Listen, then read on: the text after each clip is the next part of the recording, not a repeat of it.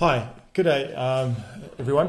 What I want to show you is basically a tool a lot of you might be familiar with. It's Rosin-Rammler, and it's quite a useful tool to get an idea of what a particle size distribution is that you would need, if somebody asks you for it. Now, typically what a Rosin-Rammler is it's which they found through time, that Rosin-Rammler is probably the curve that gives curve fit, a mathematical formula that gives you the best fit on a particle size distribution curve. So it's generally pretty much used in the mineral processing industry. So basically what it is, and I'll just show you with this tool, is that you would have two sizes. So often it's very easy to think a little bit, if somebody's asking what is the percentage passing 5 millimeters or something for that example, that you could actually, if you can guess 2 points on the particle size distribution curve, you can do it. So in this case, I could guess, let's say that at the 1 millimeter, 90% of the particles are smaller than that. Okay.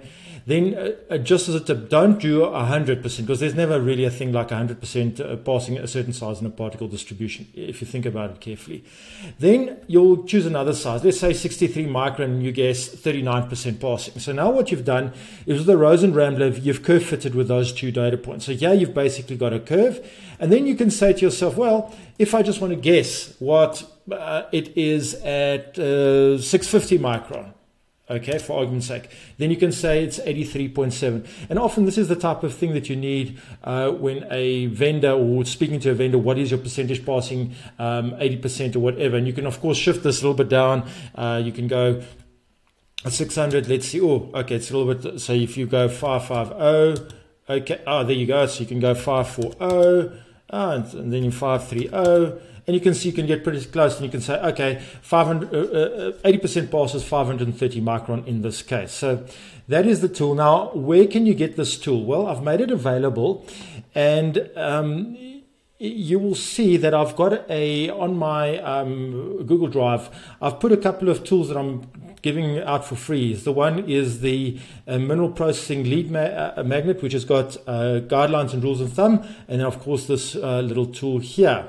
So having said that, let me show you another way and how you can access it. The first way is you would go to you could go to an article that I wrote here at and how to get your engineering design to a flying start without sacrificing quality and cost. Because what I've done is, if you go into the article, you will go here at the bottom of the article.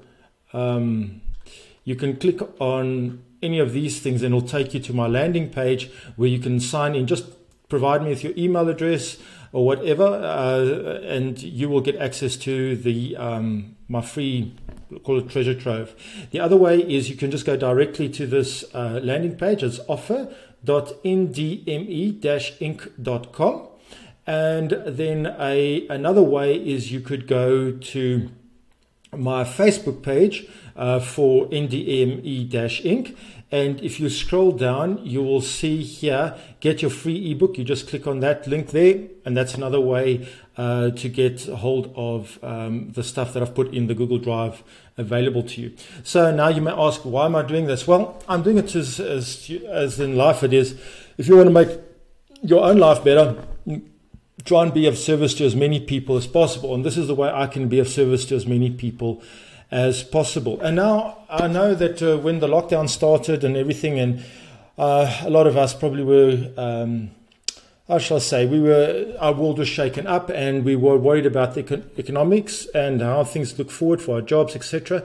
And it's probably still a bit of a bumpy ride ahead. But I just want to show you this graph just to give you some inspiration of where personally I see the commodities market going.